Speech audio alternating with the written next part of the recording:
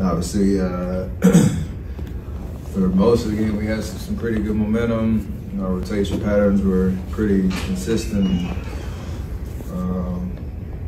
Obviously, I want to be out there, but we understand the big picture. But in this game, we still have opportunities to close it out, and